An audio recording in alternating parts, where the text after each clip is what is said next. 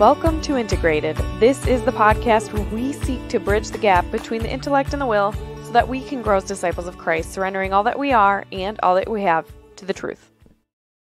Hey guys, welcome back to Integrated. My name is Angela Erickson, and I'm so glad that you are here today.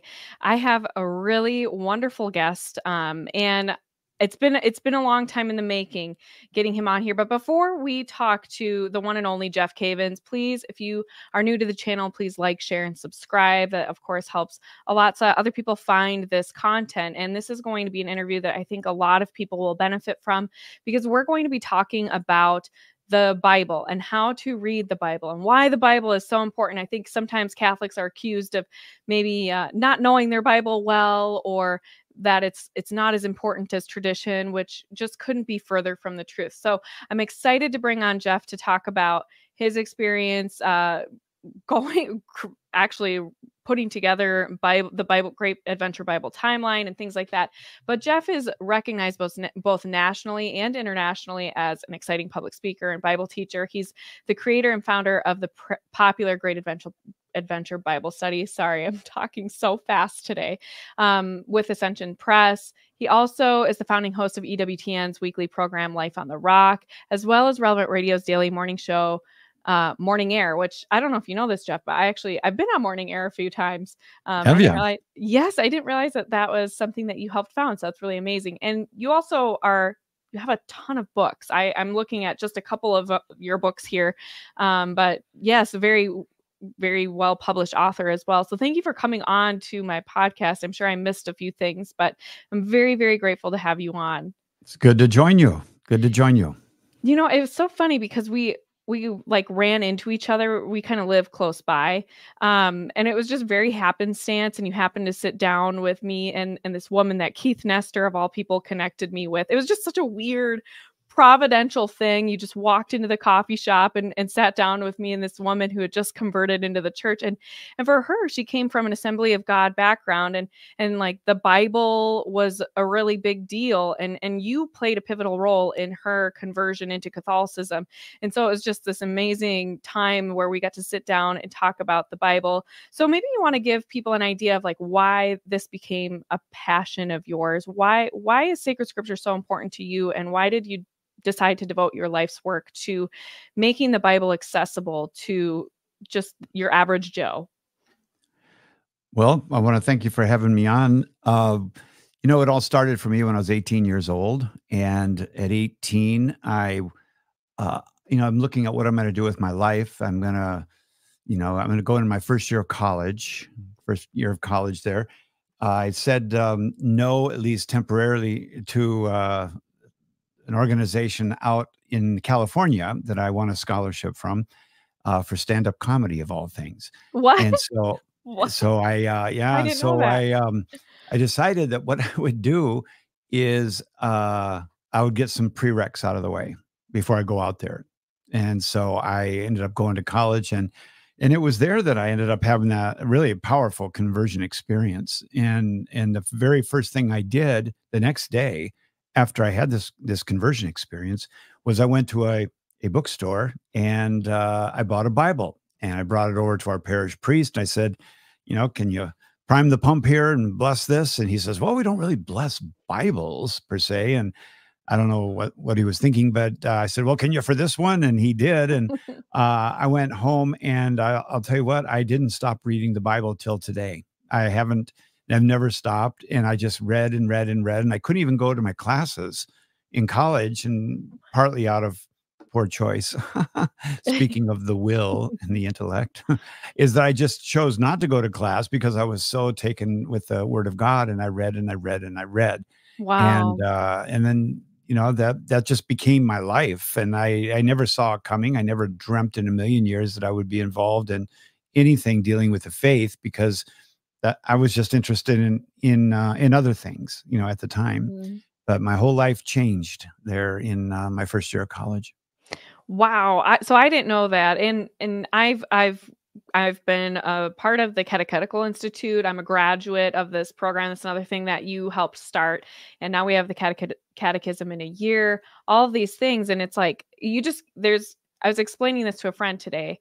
I was meeting with a friend of mine who is Protestant. She's been Protestant her whole life. And I said, one of the things I just love about being Catholic is that the wealth of knowledge that we have from 2000 plus years of church life, this living and breathing organism that is the church, it never goes dry. There's always something new to learn about and to grow in and to contemplate.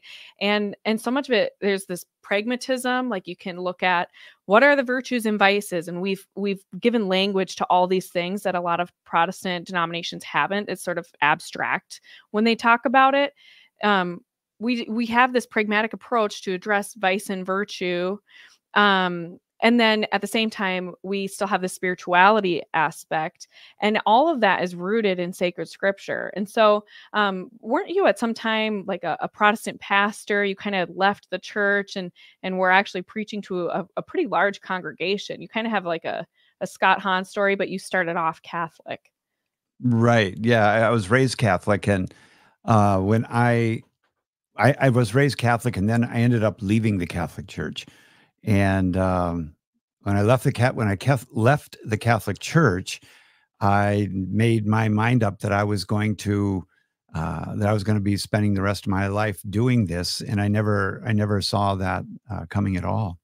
I Hmm. missed the first one part of your question. Sorry, it was something blanked out there for just a moment. Oh, and I'm sure it blanked out for me too. I have very long-winded questions, so I apologize. I sort of have like a big setup and then right up to the point. But it is, I think what I want to emphasize for our listeners is that it's not like you don't understand any objections that people have to how Catholics read the Bible. You understand the objections very, very well from a Protestant perspective and a Catholic perspective, Mm. Mhm. which is what I want, in a sense, to address um, because when we have so many people interpreting the Bible, we get a lot of different interpretations, and that's why it's really important we learn how to read the Bible, because it helps us both pragmatically understand what the church teaches and why, and how we can grow in virtue and develop a love and relationship with our Lord. But also, it helps us in our spirituality, and that's where these two come together. We talk about integrated,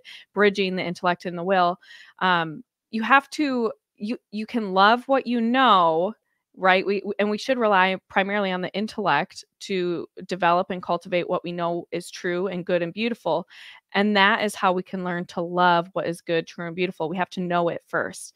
And I think sometimes we have a lot of people there's like this emotionalism where they sort of have a feeling about something and then they intellectualize it, and it sort of becomes disordered. And so reading the Bible is the crux of how we get to a place where we come to know what is good, true, and beautiful. And then we can encounter our Lord emotionally and spiritually. So I guess to start off with, how did you start developing the adventure Bible, excuse me? Sure. When did you decide that needed to happen?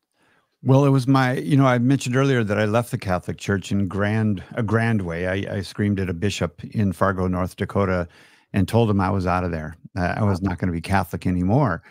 And that really did a number on my life, my wife's life, and we were out of the church. And when I left the Catholic Church, um, I ended up moving to Iowa, and I was in Catholic or Christian radio at the time. And in Christian radio, you're going through scripture and you're learning it constantly. And well, I just knew that God was calling me to spend my life in the Word of God and teaching the Word of God. But one of the problems that I had before I even took my first church as a Protestant pastor was I I I read the Bible, but I didn't understand the story. And what I'm trying to say there is that I understood that there were all kinds of stories in the Bible, and I knew a lot of them. You know them. We got David, and we've got Goliath, and we've got Abraham, Isaac, and Jacob, and all of these various characters. And so, if I mention a story in the Bible to you, you would probably say, "Yeah, I know about that story." But the problem that we have is that we oftentimes, because we don't know how to do it, we don't think of a bigger story than the individual David and Goliath, or Abraham and Isaac. So what we tend to do is to think about that individual story, and what we're missing is the grand story, the epic story of the Bible, because all of these stories in the Bible that we learn from the time that we're a kid to, old age, all of these stories that we learn, we are familiar with. But the one thing that we're lacking, and I don't think it's a Catholic issue, and I don't think it's a non-Catholic issue, but we lack the ability to tell the story. We lack the ability to tell the story. So we go back to the Bible as a story of good stories, and it's got verses that you can stand on and walk with God that way. But you don't understand what his overarching story really is all about. It would be similar to this. You're familiar with that movie, The Wizard of Oz, right? Mm-hmm. Most people are familiar with The Wizard of Oz. Well, if I came to your city and I was going to put on a Wizard of Oz conference, and I'm giving a promo for it now, and I'm saying, that in October I'm going to be in your neighborhood, in your city. I'm going to give this amazing conference on the Wizard of Oz. And the first talk I'm going to give is all about Kansas. And then I'm going to give a talk about ruby slippers. I'm going to give a talk about Tin Men. And I'm going to talk about how, how a witch is killed with water, all of these various interesting things. And then October rolls around and I show up and there's hardly anybody there. Mm-hmm. Hardly anybody there. And come to find out, we didn't realize it when we put it together, but they've never seen the movie. Mm. They've never seen the movie, but I want them to get excited about a class on Tin Men and, scarecrows and Yellow Brick Road and little people and everything, but they have nothing to base it on. They don't know the basic story. And that's what happens in, studying scripture, is that people, they want to study the Bible. They want to read the Bible. They want to use it for devotions, but it is more like an encyclopedia to them than a story. And a story is what grabs our hearts, and story is what God has revealed himself in. And so it really would behoove us to, to teach our children, and every teacher teach their students, and every priest teach their people. This is how you read the Bible so you can understand it. Well, it's kind of liberating too, in a sense, that when you understand that there's a bigger story, you do have some more questions, I think, of course, because then you're like, oh my goodness, all of this does connect. So how does it all connect between the Old Testament and the New Testament? But at the same time, there's kind of a freedom of like, wow, everything is intentional in sacred scripture. Every word uttered in the word is like, there's a purpose there. It's not just, I don't know, it's just kind of there. Like this random story isn't just there to scandalize us, for example, or whatever. I mean, there's a purpose behind every single story. And it's pointing to Christ. Every single part of it is pointing to Christ over and over and over again, but sometimes we can't see it. And so when we do see it, it's like this revelatory wow, the big wow. I cannot believe how beautiful and incredible this story is. And it's part of my story. It's part of my history, in a way. So how should Catholics and Christians in general, how should we approach reading sacred scripture? There are like, I've heard you say there are 4 ways to read sacred scripture, or for, I don't know if that's the right way to say it. How would you explain different ways to read sacred scripture and what we can glean from it? Well, I think there's as many ways as people come up with. Right. Yeah. But there's the one way that's kind of popular, since you don't know the story, since people don't know that there's actually an overarching story there. And then what they do is they kind of treat it like a book of sayings that are, in a holy way, magical, and that's not what we have in the scriptures at all. The first thing that we have to do is we have to realize that there is an overarching story. The only 2 things that you have to deal with then, or to work with, I should say, is you have a time period of the entire story of the Bible from creation to today. And then, so you have time, but then you also have books in the Bible. And we have 73 books in the Catholic Bible. And so you have all of these years and you have these 73 books that tell the story. It ends all the way in the book of Revelation. So the question is, how do we divide all of this up? I think that the genius to any program that or a teaching endeavor that really, really works is simplicity. And it's the ability to take the complex, which the Bible is certainly incredibly complex, and you make the complex simple. That's the first thing that we had to do in creating the Bible timeline, which I created that when I was 25 years old. Can you believe it? A long time ago, Wow. back when I was a Protestant pastor. But you have to take the entire period of time, and then you have to divide it up. And so what I decided to do was to divide the entire period of the Bible up into 12 periods.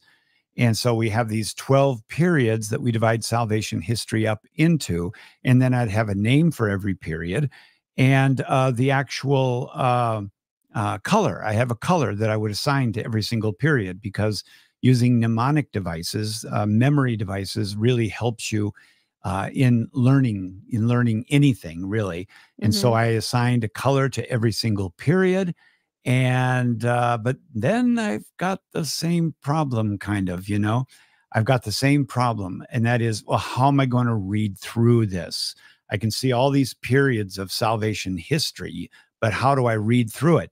Well, to do that, I've got to take the books in the Bible that are narrative in style. In other words, they keep the story moving. And most people make the mistake of trying to read the Bible from Genesis on, and they get lost immediately. They get so lost. What we have done, keep saying we, because it's always been my wife working with me, and such a great team. But what we did is we chose the 14 narrative books that keep the story going. So when we come up with the 12 periods, and then we lay over on top of that the 14 books that will read through the entire story, then you have some kind of roadmap on which to go. So you start in Genesis, and we identify the 14 books, 12 periods, 14 books, and we start reading those 14 books through the 12 color-coded periods.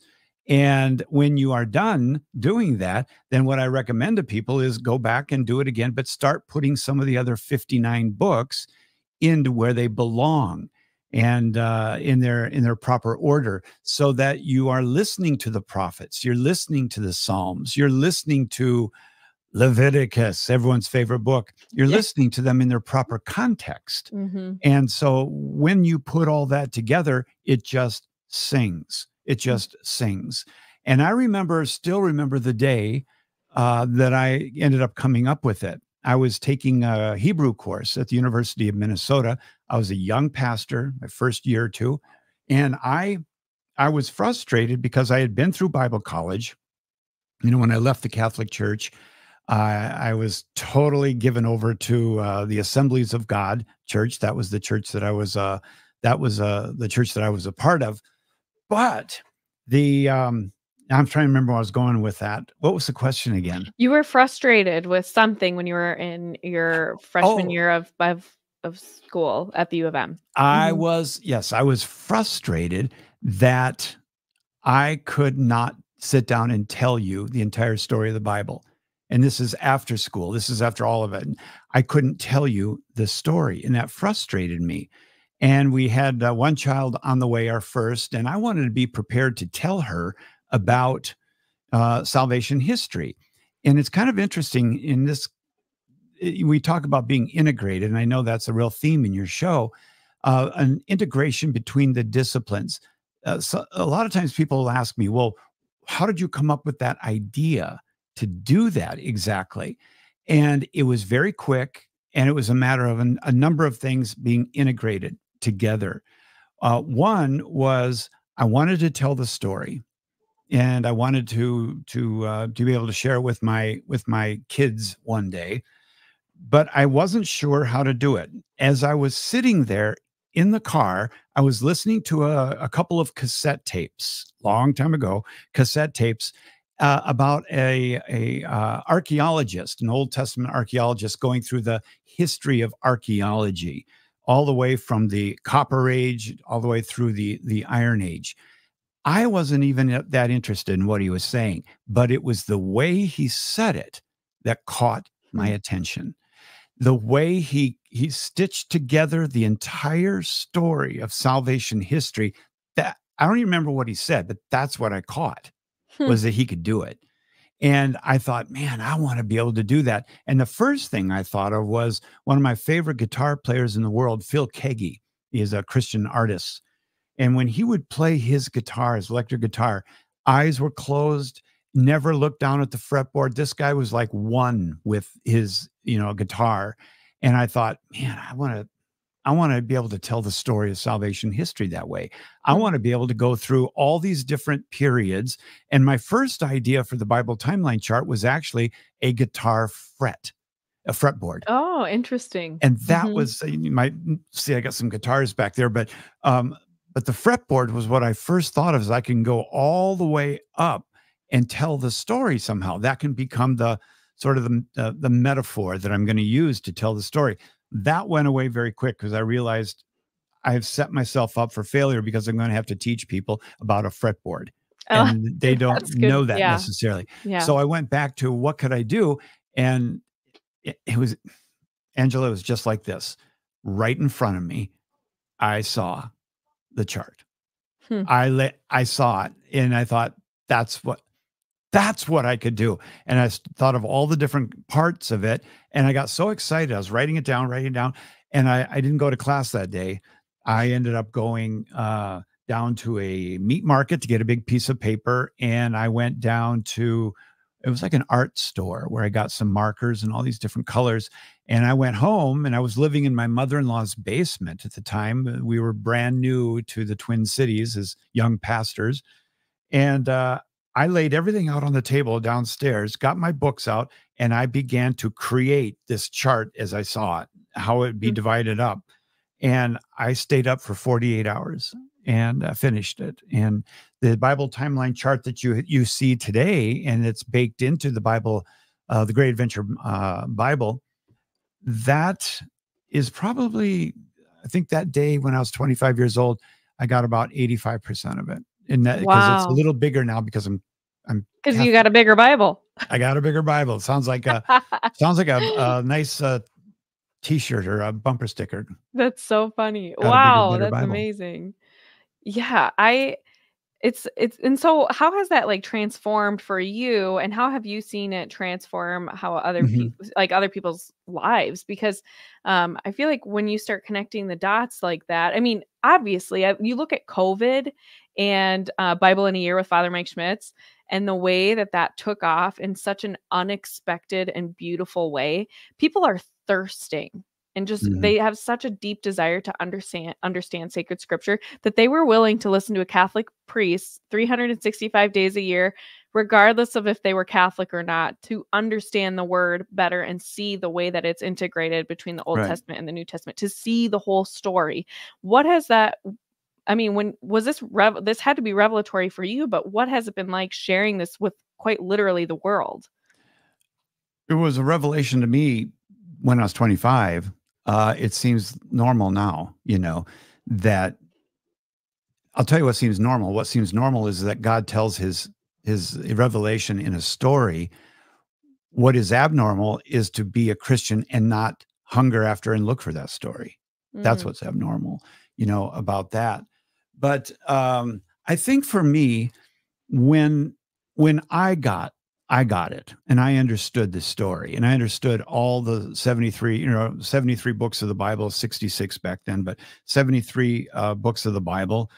And I understood all of that. And I know what it did for me personally. I came to know God so much deeper than just a little teaching here, a little teaching there. And there doesn't seem to be any real obvious logical connection here. But once you see the entire Old Testament, and then you see Jesus reliving the Old Testament, but as the faithful son, it's like fireworks go off. inside of me, and I get really excited about it. And so when I created that first chart, I didn't tell you this, but I didn't share it with anybody. It wasn't even an idea. It was just my aid. It was just for me to roll out and put on my desk and study the Bible with, and then I'd roll it Wow. back up, bring it home. And I didn't even tell anybody about it for quite a while. And I didn't make it available to the public for a year or so. It was just for me, you know? So Wow. if I knew what that happened to me, then if I can present this in the right way, it's going to happen for other people.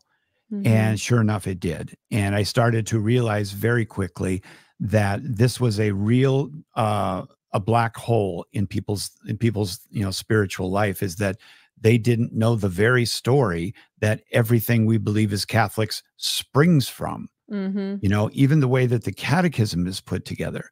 The catechism is a wonderful complementary work. They work together so beautifully. When we put together a Bible in a year, we use the Great Adventure system. So what we did is we took the 3 months version, and we brought it out, for the whole year. We stretched it out for the whole year. And so that's the same thing we did with the catechism. But when you put these two together, you have a tremendous 1-2 punch that really one speaks to the other, and the other speaks to they speak to each other, is what I'm trying to say. So here's how it happens. When we look at Catholicism, this is what people experience. It's what's happening in families around the world. When you first look at Catholicism and you go into a Catholic church, it can be very overwhelming if you're not Catholic. You walk in there and you see statues, you see an altar, you see candles, you have priests, you have sisters, you have kneeling, standing, you have all of these things. It's like a sensory overload. And the question is, well, how does that child that grew up in that, how does he grow up and share this thing called Catholicism, or this story of salvation history in our life? How does he share it with someone? How does she share it with someone? And the answer is by saying things like, well, if someone comes up to him and says, well, what do you guys believe as Catholics? Well, we believe in, Jesus and communion. We go to confession. Mary, we ask her to pray for us. We have a rosary. It's got a bunch of mysteries. I'm not sure how many, but it's got a lot of, and that's sort of how we share with people, is these little, we have nothing to share with them in terms of a story or how it's impacting me. It's like a theology course. Well, we believe this, and we believe this. So what the catechism does is it takes this pile of Catholicism that we end up with after we graduate from high school. So many Catholics do. They have this pile of Catholicism, especially if they went to, private school. And they graduate, but they have no idea how to organize their faith or how to access their faith. So when you look at the catechism, you have a gift from the church that is going to divide everything we know up in the Catholic Church, divided up into 4 pillars. So we've got pillar number 1, pillar number 2, 3, and 4. And so the church has done us a great favor in not only dividing up the faith for us to make sense, but also showing us where the Bible, which is what we're talking about, fits in. So what are those 4 pillars? Well, the first pillar is the creed. And what's the creed? Well, the creed is the story of salvation history. It is God's story. It's the entire story. Okay. That's the creed. So now the creed comes first for a reason. And that is that pillar 2, 3, and 4 are going to all spring from this amazing story. So that tells us right then that if we don't know the story very well, then how are you going to come to understand the second, third, and fourth pillar? It's going to be very difficult. And again, you're just going to get snapshots of the faith rather than the richness of the whole faith. So number 1, we have the creed. Number 1. And that's the largest part of the catechism. Number 2 is sacraments and liturgy. And what's that? Well, sacraments and liturgy is how you get into God's story. The creed was the story. Sacraments and liturgy is how you get into that amazing story. And then the third one is life in Christ, the moral law. What's that? That's your script on what you are to live in this amazing story, that you know what your life is supposed to be. You are a child of God, and you are making Christ known. You're living his life. You don't have to spend your life wondering, who am I, man? I feel lost. I got to get myself together. No, I know who I am, and I know what I'm supposed to be doing. I'm living the life of Christ. And then prayer is what stitches this whole drama together. We pray as a community. We pray individually. In every part of the catechism, prayer is essential. But the thing that I wanted to leave you with on this point is that if you don't know the story, which all this springs from that story, then what is your faith going to be based on? And what are you going to turn to if you are challenged or if you're going through a real difficult time? That's where the Word of God comes in a powerful way. It's so interesting because as you describe the 4 pillars of the catechism, it strikes so similar to me as the 4 senses of sacred scripture, with the literal interpretation with exegesis, and then you have the typological, you have the moral life, the moral way of reading sacred scripture as well, and then the I can't even say it. Can you say it? Anagogical. Thank you so much. But it's like, though, it's funny because I was talking to this friend of mine today. I'm going to keep bringing this up because there's so many things. It was like, it just felt like a primer for this interview because she asks so many good questions, and some of her questions centered on questions of salvation. How do Catholics view salvation? Because I've heard it described one way, but I want to hear from you what you think makes someone saved. And so I had to be really honest with her about what the church teaches. And I said, no, the church teaches you have to be within the church to be saved, but I also have to, there is this nuance there, right? Like, God is not bound by the sacraments. We are. And so there is this little bit of like, yes, here's what the Bible says. You need to be baptized, you need to convert, and then follow the church. Here's the tradition, all of this stuff. But at the end of the day, when we're reading sacred scripture, there are so many things that I was seeing her interpret one way, and then I'm bringing to her the Catholic interpretation, and the catechesis, the catechism aspect of it.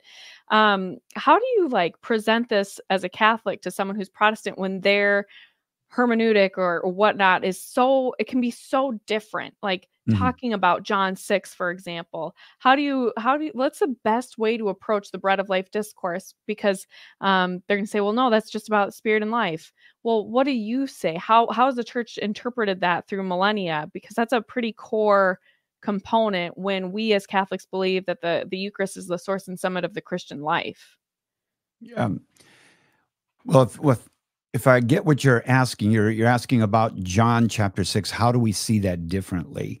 Yeah, and how would you convey that to somebody who does not believe that interpretation? As far as the Eucharist goes? Yeah, or any sort of similar scripture texts, Yeah.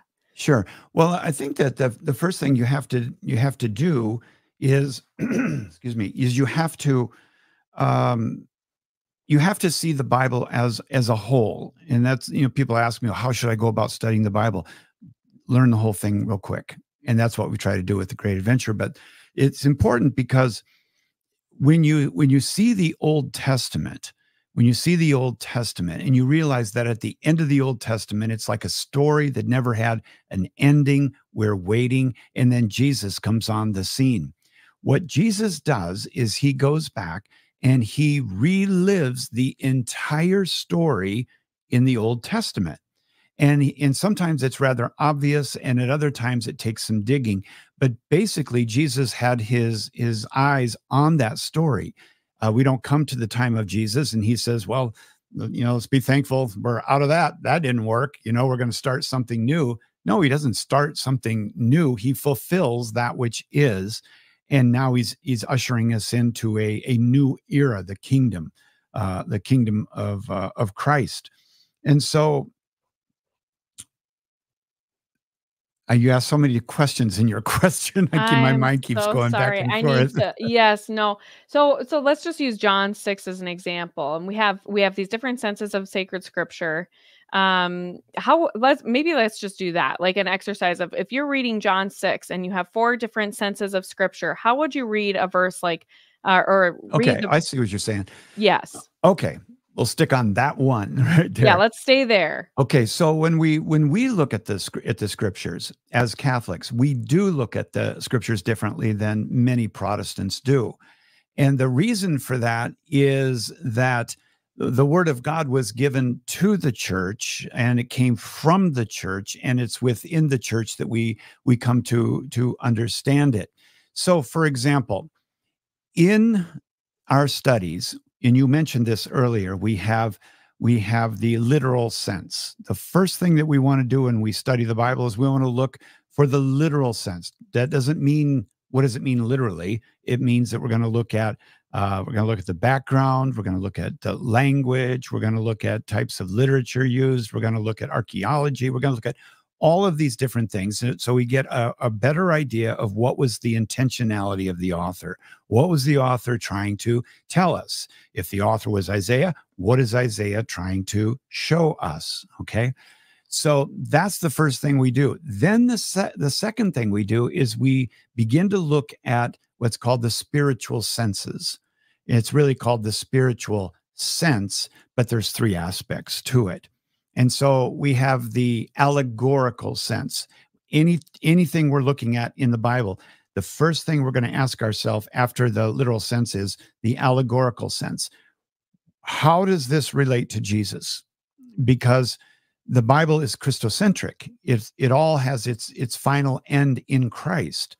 So the allegorical sense is, I wonder what this means as far as Jesus. Okay, and I'll give you an example of this in just a second. Then the second spiritual sense is called the moral sense. And that is, how does this relate to me in my life, in my conduct? And then comes the anagogical sense. And that is, and you mentioned this earlier, it's how it relates to the future. So we as Catholics, in paragraph like 110 to 120, we have a wonderful outline of how we go about interpreting this and how we receive it. But the key that I really want to get across is that the basic hermeneutic is that we have the story in the Old Testament and it didn't end well. God came.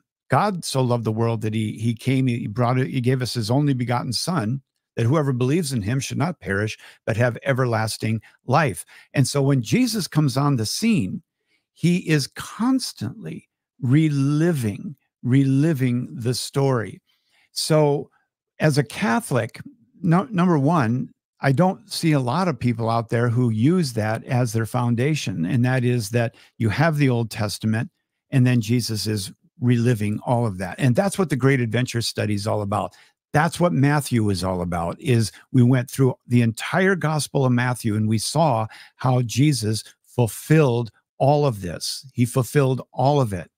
So the thing that I think that makes us really different is that we listen to the church when it comes to interpreting and understanding the scripture. Why? Because it was from within the church that the word of God came. And it was never meant to be interpreted all by itself, nor one person's strict interpretation, but as a community.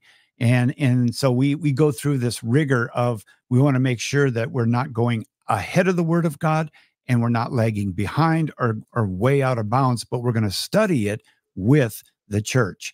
So that means that the early church fathers, those first 400 years of incredible leaders, we listen to them. They have a certain authority. We have the doctors of the church who have tremendous background and skilled at dividing the word of God. So it's just such a much bigger perspective. Bible study in the Catholic Church is way bigger than it is in the church that I came from. It's way bigger. You know, in the I think it was the 1960s, J.B. Phillips wrote a book called Your God is Too Small. And I found out that earlier on in my life, my God was way too small because I could figure him out, you know, for the most part. But when I came back to the Catholic Church, I've got to tell you, my whole universe expanded. The church expanded. It wasn't just me and a few people meeting at a small church down the road. It was me and the communion of saints from the beginning, all of us worshiping the Lamb who was slain. And so my family is bigger. My understanding of the scripture is bigger. It's deeper than anything I'd ever seen before. But I think that the thing that changed was not the church. I was the one that changed. And I was the one that was introduced into this incredible pool of revelation, if you will. Well, and it's interesting that you bring that up because that was kind of one thing that my friend brought up today was, well, if you're submitting to authority like the Pope, and but like something about submitting to the authority of her pastor, she couldn't see the difference between the two. Why is your Pope better than like my pastor? Basically, I think that's what she was trying to get at, or if that's not legitimate, then why should I choose the Pope over you? And you hit the nail on the head. It's because it's not just the Pope. The Pope is not like a dictator who determines everything. I mean, there's a community there and a communion that goes back thousands of years, and this is where we come up with what the church. This is how it has developed over time. Well, there's a historical basis for it and a scriptural basis for the papacy. The unfortunate thing is that many Catholics don't know how to share that with others. And when the question comes up like that question, it's good to know a few things, you know, about the papacy. Number one, it's biblical, both in the Old Testament and the New Testament. And if we had an hour, we would go through all of that. But it's also historical in that Jesus left authority to do what? To run his kingdom. And there was one position in the Old Testament called the Al-Habayit in Hebrew. It means the one who is over the household. The one who is over the household is considered like a prime minister in the Old Testament. You can read about it in Isaiah 22.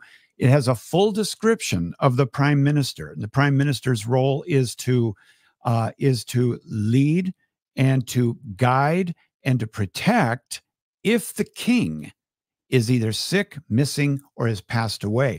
The next position is the prime minister, the Al-Habayit, the one who's over the household. Now, the thing in Isaiah that is very, very special about this is that position is the only one who gets the keys to the kingdom. Now, I didn't make that up. That's the Bible. That's history.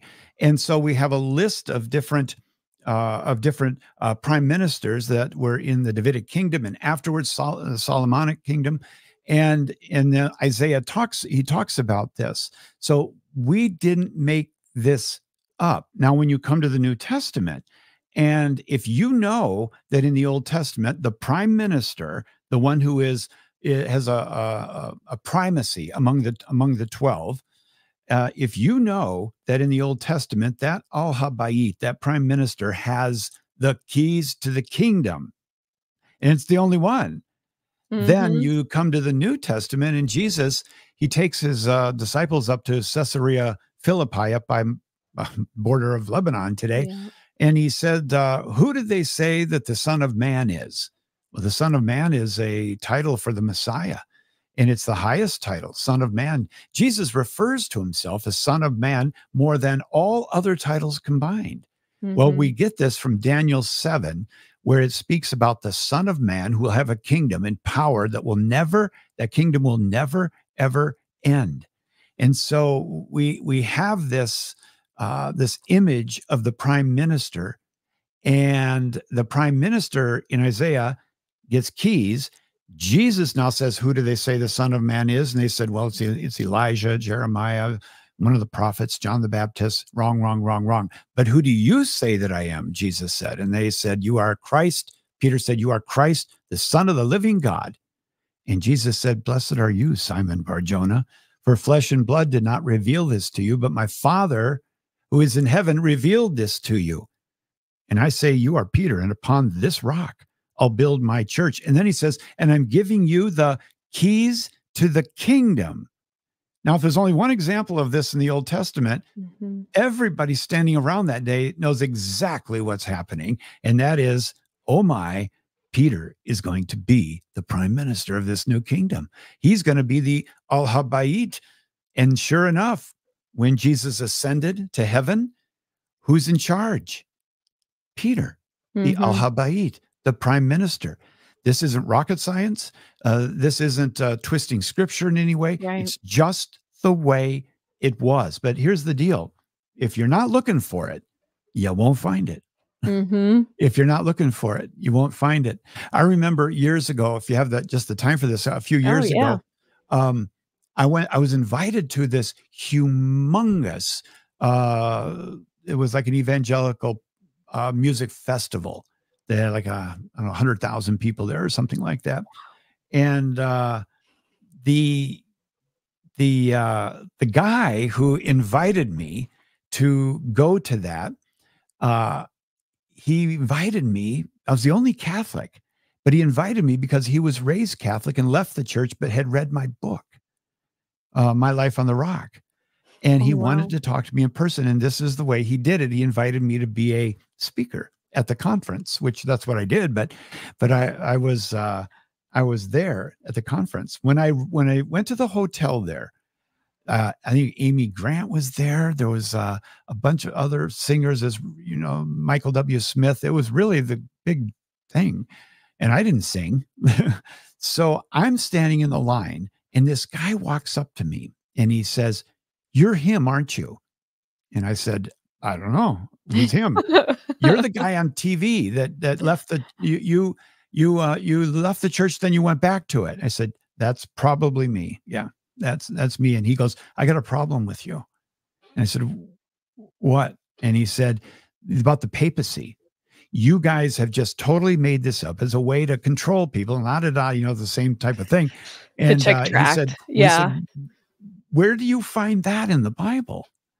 And I said, "Well, can I just check in real quick?" And so I checked in, and I walked over, I got my Bible, and I gave him this 20-minute lesson on Isaiah and Matthew 16. And, who do they say the Son of Man is, and about the history in the Old Testament, all of that. And as I finished, he looked at me and he said, "Yeah, that's what it says in your Bible."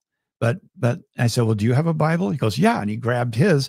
Little did he know, I had my Protestant Bible was the one I had with me that day. Oh, funny. And it was the same translation as his. So I said, "Sure." So he got it. I read it. It was identical. And I said, "Now look at the footnote here in Isaiah 22, where it speaks about the Al-Habayit. It says Matthew 16, keys to the kingdom." And he goes, "Okay, this is enough. This is freaking me out." And he said, "I got to go." And he left. He left. And that was too bad, because we were having such a good, little Bible study there. But people have to be open to the truth. You have to be open to, if Jesus wants to reveal himself and it's much bigger than you've been accustomed to, give into it. Let him reveal himself. He has so much for you. And to just hold on strong to something that you heard, that somebody taught, it's a lot to wager right there. You're going to lose a lot, rather than, what has the church always said? What did it say for the first 400 years? Did anybody believe X, Y, Z? Or what did they believe, 400 years there? That's what got me, to be honest with you, Angela, was my inquisitiveness, my hunger. And I got to the point where, in coming back to the church, I said, "Lord, if I have to be Catholic to receive you, then that's what I'll do." So it wasn't anymore this, fighting theology and arguing. It was, I just want as much of Jesus as I can possibly get. And as I look back, I see this church and what they taught, and I see the independent charismatic church that I'm pastoring as, there is very little in common here at all, Mm. very little. And that's what put me over the top as far as what I would say is a spiritual crisis of, oh my, the church that I'm giving my life to prior to coming back to the church doesn't have anything in common with that early church. It's really uncanny when you look at it. So I thought either I've got to continue on and just sort of pretend I didn't read all that, or I got to figure out if that church still exists in the world today. And you can imagine the shock I felt when I found out it was the Catholic Church, the very church I left. Well, and it's so interesting, your story, because it highlights, and this is why it's important. I think it's so important to have this conversation, because the Bible it wasn't put together in a vacuum, Mm-hmm. and you cannot read it and understand it without the context, like you're describing, the historical context. All these other things come together and they integrate, they coalesce into this really amazing book. But we have to, in our intellect, we have to assent to that. We have to assent to all of it and accept that this is how it is. It's not how I feel about it. Mm-hmm. It's not any of those things. It's not, oh, well, I saw this person, this Catholic one time who's a total hypocrite, and now all Catholics are bad. We're a church of hypocrites. and you know what? We're not the only one. So that's why we always have to turn towards what has it always been. And so I just love that part of your story. Do you have any like tips or recommendations for anyone who is getting started? Maybe is like, yeah, I want to start the Bible in a year, or I need to open my Bible more, but I don't know where to begin because I'm a mom with 5 screaming children and I feel like I never get enough time to myself. Now that's just hypothetical here. But like, what would you recommend for people? Yeah, well, that's a good question. When it comes to studying the Bible, that's the number one question I think I get is, where do I begin? How do I go about it? And I know what the typical answers are. Like, for example, someone will say, well, read John. Mm-hmm. Fair enough. I mean, it's to a universal audience. It's gospel. You can't go wrong reading a gospel, that's for sure. But if I hear someone say that, I'll say, it's always good to read John. But what I would encourage people to do is to learn the whole story right away. Now, there's 2 things that I have created that helps people do that. One is quick, one's long. And it's the Great Adventure Bible Studies. What I did, as I was mentioning earlier, is created a study that was built around 12 periods, and then 14 books to read through those 12 periods. And I call it the Great Adventure. And on the chart, you have the color-coded system, and every major character, every major event in salvation history is all on the chart. So in one chart, I give you the story. And then what I would encourage you to do is to either go through the 8-week Unlocking the Mystery of the Bible, where I give you 8 half-hour lessons with workbook, and there's questions and responses for small group discussion as well. It was filmed in an opera hall and really beautiful in Philadelphia. And then there's also a longer one, which is 24 one-hour talks that I give from Genesis all the way to Revelation, where I lay out my life work of, this is the story. This is the whole story of salvation history. And I promise you, you can understand it. If you'll give yourself over to this and you'll roll up your sleeves and say, Lord, I want to know you, you can know this story. And that's the story of the Great Adventure, all these years. So the first thing is, get to know the basic storyline. And then we encourage people to go into Matthew after that, and then the book of Acts in the Great Adventure, system. So that's what I would recommend right away there. But I would also recommend a discipline to go along with that, because there are 2 kinds of studies. There's serious Bible studies, which is what the Great Adventure is. It's really a very serious, deep Bible study. But then there are devotions. And my study here in my office is one thing. This isn't where I do my devotions. I do those in the morning with my wife downstairs. And so the Bible should be involved in your life, both in study, but also in your devotions. One is understanding God better, understanding Him. And the devotions are really dealing with your heart and where you're at. And you've studied, you've got this understanding. You want this to rest in your heart and to lead and guide you, in your life. So Lectio Divina is a nice devotion. And Ascension Press has a wonderful book by Tim Gray, Praying Scripture for a Change. It's a very good book. And you learn to pray the scriptures. That's what Lectio Divina is. You pray the scriptures. So I would encourage people to be involved both at a devotional level and then also at a serious study level. And it never, ever stops. I was 18 when I had that conversion experience. And all these years, it has just got better and better and better. And I am more in love with the scriptures today than at any other time in my life. And I think that that's because ultimately Bible study and devotions is not a personal relationship with theology, but it is a personal relationship with Jesus Christ. It's a person. Bible study is a conversation. Bible study is a revealing of God, revealing Himself to me and to you. And so you have to keep that in mind in a Bible study and in devotions, is that I'm handling the Word of God, which is a person. The Word of God is a person. It's not a thing, and it's not something to sit and argue about. It is precious. It's God's Word. He's revealing Himself to us. So that's what I'd recommend if people are interested in the Bible, and try to go into the Bible study with no prejudgment as to what is absolutely right. Just listen to the story of salvation history evolve as God is revealing Himself. And another thing, Angela, that it's my whole background though, is that for me, understanding the New Testament and understanding Jesus' teaching, in order to do that, it's important to start to try to understand the world of the Jews in the first century. And that's when we look at manners and customs and so forth. And those are things that are easy enough to learn. You can learn about the manners and customs of the family, of eating and worship. It really depends on how hungry you are. It really does, because it's not going to you're not going to wake up tomorrow morning and just, wow, I've got this infused revelation now. That was cool. Well, yeah, you spent in one night sleeping, you've got twice as much as I did in a lifetime. That's a pretty good deal. It doesn't happen that way though. Right. Typically it doesn't happen that way.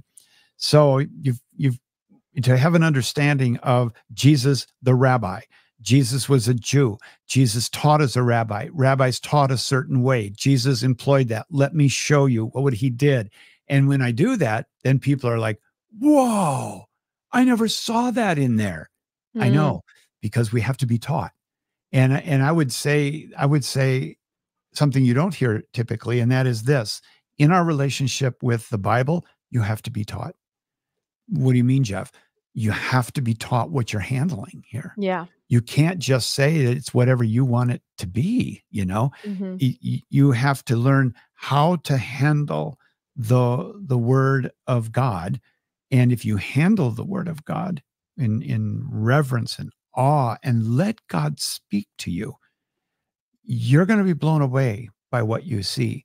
When I was younger and I was studying before I came back to the Catholic Church, let's say I knew that much. Now it's like, whoa, it's so much deeper, and I can't exhaust it, because the fountain, as Saint Raphael said, he said the studying the Bible is like drinking from a drinking fountain. Don't be discouraged by everything that falls to the ground. Like, I'm not getting it all. I'm not getting it. I feel so stupid. Don't be discouraged by what falls to the ground, but be encouraged that the fountain exhausted you and not you exhaust the fountain. And that there's always going to be more. There's always going to be more. So don't feel bad about what you're missing. Go after it, go after it. Yeah. And I think in different chapters of our lives, all of a sudden because we have grown and we've changed, then when we come back to a certain scripture that we feel like, oh, I'm not getting it, all of a sudden this growth, whatever happened, or maybe you're in a different state of life and you're looking at this going, oh, I get it now. I actually get it now Mhm. because I just didn't have the right disposition at that time or experience or didn't know enough about God himself to Yep. really understand what he was trying to say to me at this time. Well, Or I think he's when COVID hit, that was when we were developing the Bible in a year. And you asked a question earlier about, why do you think so much is happening right now and it's taking off, like Bible in a year? When you look at Bible in a year, uh, you have to look at, and as far as the success of it, you have to look at a couple of other things. It's not just two guys from Minnesota. It's not Father Mike and Jeff, and that's the reason that it is what it is. There's way more to that.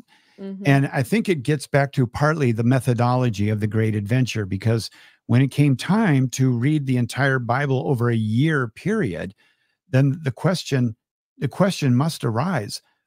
Well, how do we do that and correctly look at it? How do we Mhm. correctly do this to tell the whole story?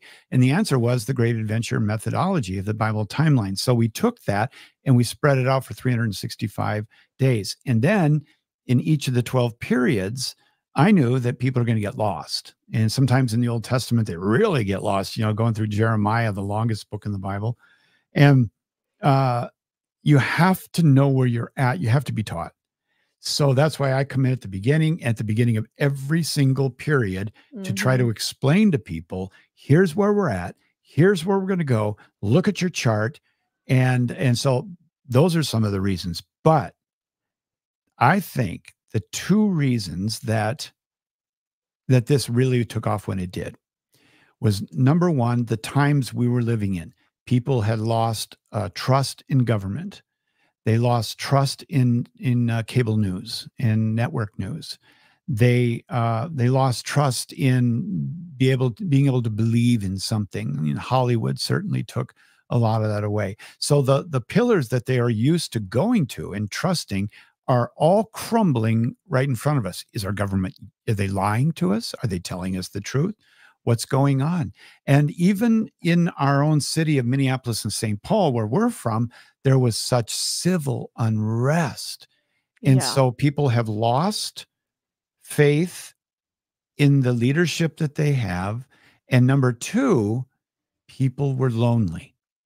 Mm. People were really lonely. They had been watching, on television and watching all these different shows and still winding up empty, and they were very lonely, and teenagers were lonely. And so it was right at that point when this was dropped, and we I think we were done like in October of 20. And was it 21 or 20 when it came out in that January? And so I forgot about it. It was done. And so there was a couple of months there where I'm not even thinking about it, and I'm on to other things. And then January 1st, it was supposed to go on Apple. And it was later that afternoon that my producer called me and said, "Are you sitting down?" And I said, "Yeah, why?" She said, "You're number one in the country." I said, "Number one what?" I had no idea what she was talking about. And she said, Oh. "Podcast." I said, "My podcast, the Jeff Cavins Show?" And she said, "No, Bible in a year." So, "Oh, that's right. That's today. Bible, we're That launching is that so funny. today." And I said, "So we're number one, like Catholic podcasts?" "No." "Religious?" "No." Everything, Wow. everything. And so naturally after that, I think we stayed at number one for like 17 days or something like that.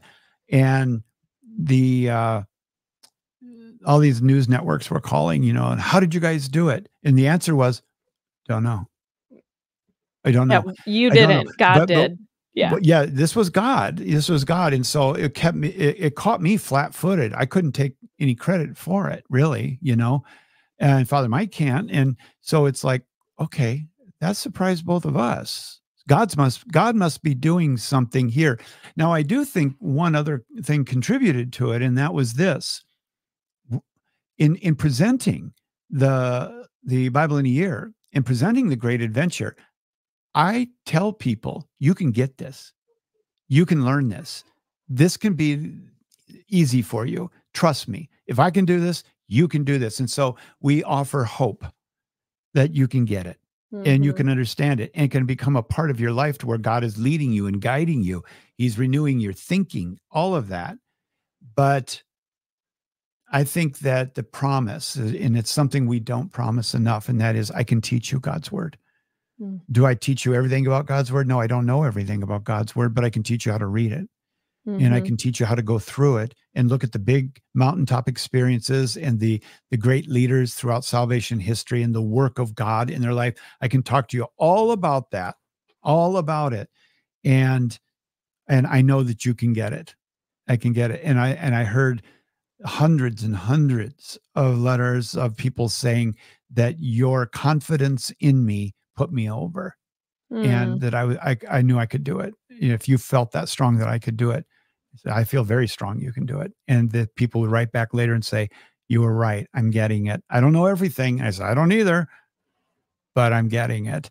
And Mhm. that whole thing coming together was just the right time, the right time and the right people and the right topic and the right, you know, Have you uh, seen a lot of culture. conversion? Because I feel like right now there's something really powerful going on in the church right now. I Hmm. know I know you've witnessed it. We've seen it with celebrities who are converting to Catholicism. I mean, Catholicism has kind of been a dirty word for a long time. And all of a Yep. sudden, there's this openness to Catholicism. People are starting to question more Protestant denominations. We're seeing right now, I think Megan Basham's book is like number one in the it's a number one bestseller after being out for a week, exposing it's kind of an expose on evangelical leadership, things like that. I mean, it's just really we're in a really interesting time, and I feel like God is bringing people into the church in droves in a way we haven't seen in a while, and maybe that's Hmm. my misguided optimism. But like, do you feel that way? And then I do have one other question. So one, Yeah, I do. I do do you feel that way. I'm bilingual. I speak Protestant and Catholic, both without an accent. And I can walk into a group of evangelicals and I can talk in such a way they'd never know I was Catholic. And I can go into a group of Catholics and talk in such a way they would never know I used to be an evangelical pastor, a non-denominational church, I should say. Um, and so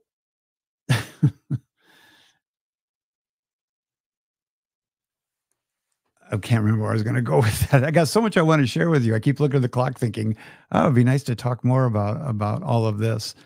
But where were we on that? I'm so sorry. I don't know what's going on with my internet connection, but we were just talking about how many people are converting and coming into the Catholic Church right now, Yes.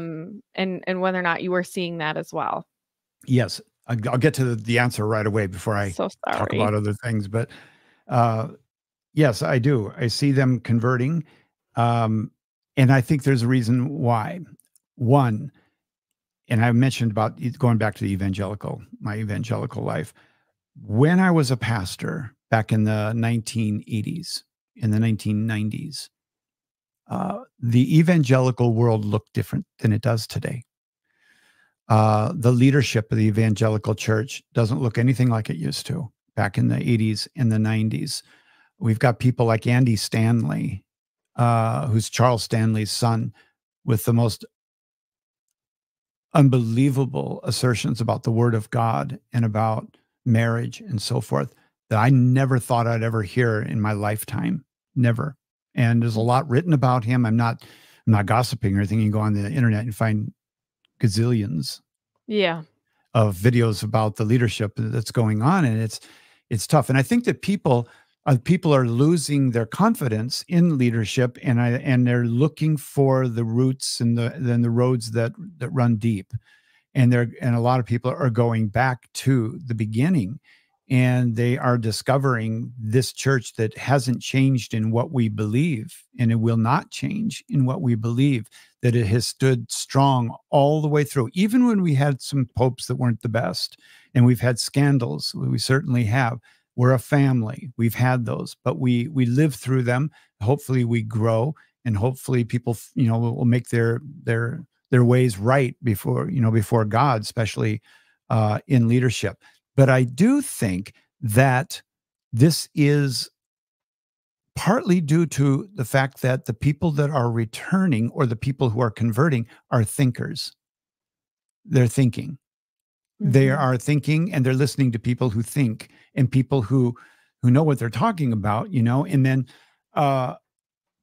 and I found that the more people ask serious questions of Christianity, Catholicism shines.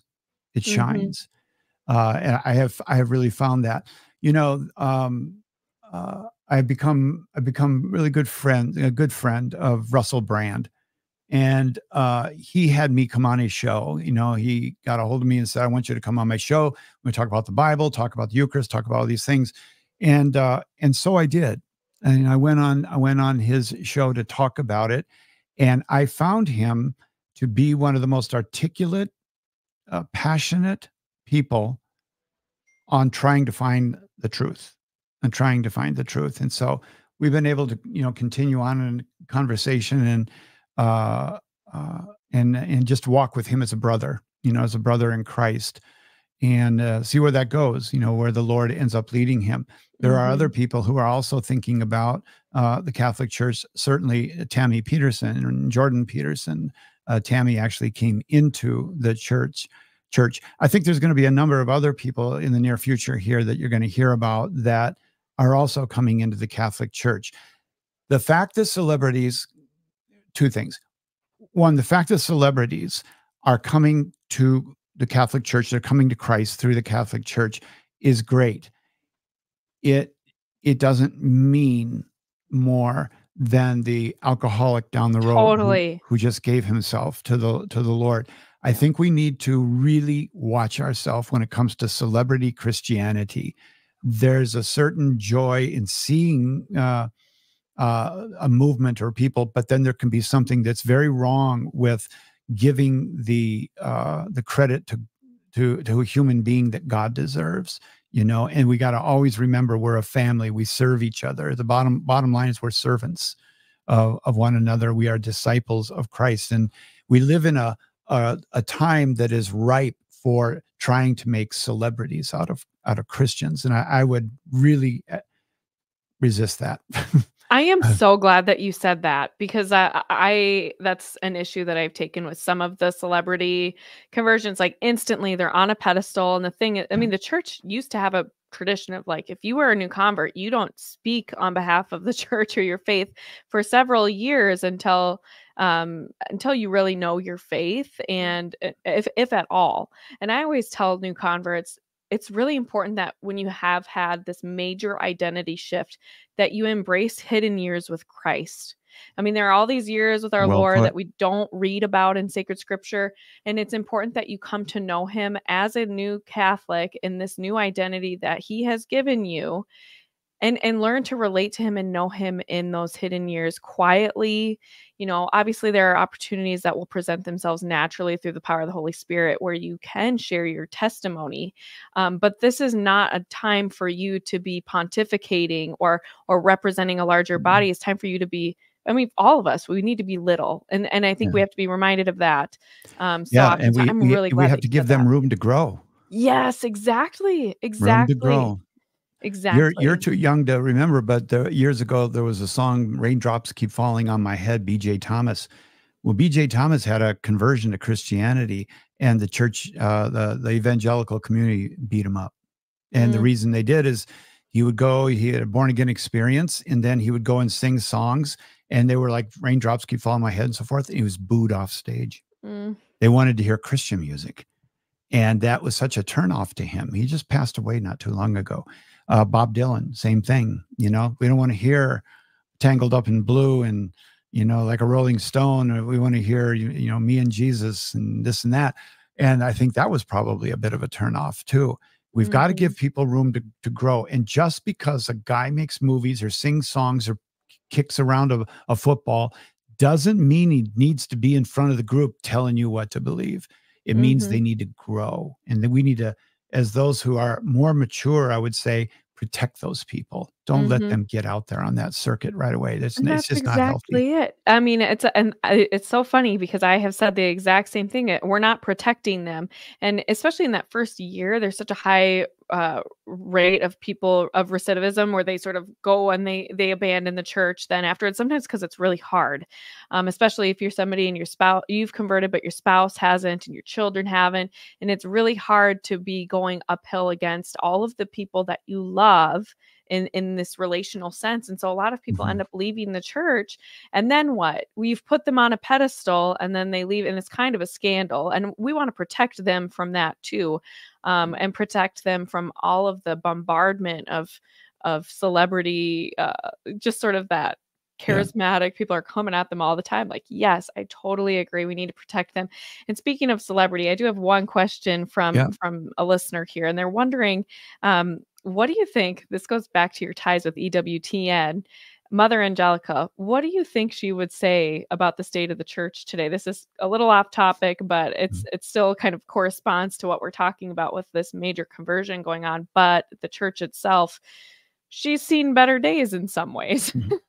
Yeah, I wouldn't dare to say what she would say exactly. I do know that mother, every time she spoke, was always drawing people back to Jesus, and she was Mhm. always drawing people to Mary, our mother, and and she was always drawing people back to prayer.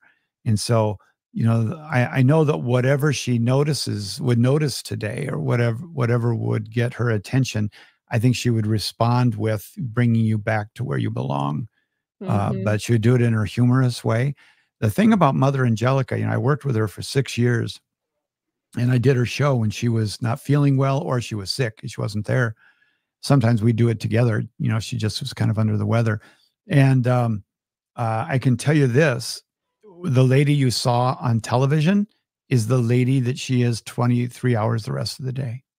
Mhm. It's identical. I love that. There's, sometimes that's not true in TV. Someone can be Yeah. sitting around, and all of a sudden, 3, 2, 1, hello, everybody, and Yep. that wasn't her. That she would just look at the camera it was on and continue her conversation. Mm. And that was the sweet part of her. But That's so beautiful. yeah. I love that. Well, thank you so much for sharing today.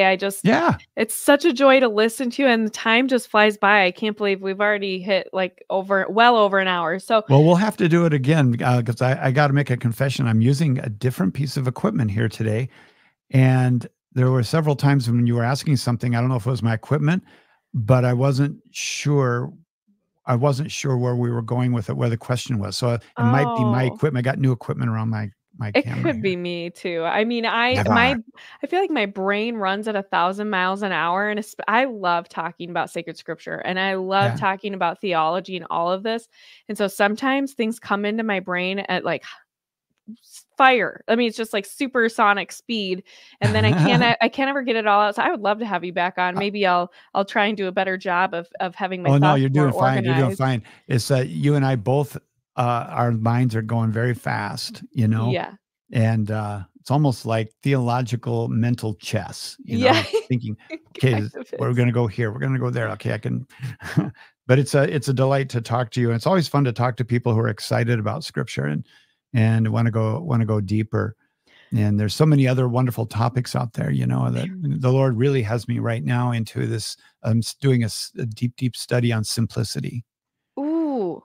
Ooh. I would So love to talk to you about that. yeah, Um, and maybe, yeah, if you can, I know you're going to be busy for the next several weeks caretaking for your wife. So please, say a prayer for yeah, Jeff's she broke her wife. leg. She Yeah, broke her leg. She had to have surgery, and so she's going to be in recovery and doing PT, um, for some time. Even after that, those initial yeah. 8 weeks For of those of you that don't know what recovery. PT is, it's prayer therapy. Prayer therapy, prayer therapy. And I do wanna thank you too, because if anyone's local and wants to, or has considered becoming a part of the Catechetical Institute, I know my parish, St. Anne in Hamel, has they're going to be a satellite church for the Catechetical Institute, and I highly recommend it. I did this program I just had my firstborn at the beginning, doing pillar 1. I had a newborn, and then at the end of pillar 4, I had another newborn. That was my second child. Oh, wow. And it was amazing. And it's a program, you get out of it what you put into it. But the lectures are amazing, and I highly, highly, highly recommend it. Well, I appreciate that. Yeah, it's the Catechetical Institute has been an incredible blessing, not only for me, but I think for the archdiocese, going through the Yes. whole catechism in 2 years. You know, Yep. really, really a lot of fun. Well, great. We'll schedule another one. We'll get together. Sounds really good. Thank you so much for coming on today. And a big thanks to everyone who tuned in and had questions. God bless you guys. And we will definitely see you around soon.